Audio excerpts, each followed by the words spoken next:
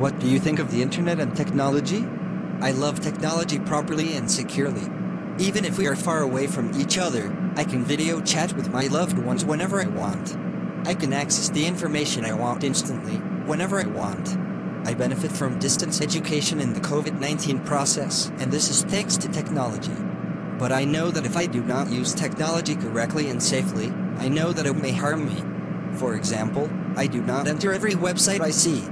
I do not accept every contract that comes to my mind, and I think that I use the internet and technology in a healthy way.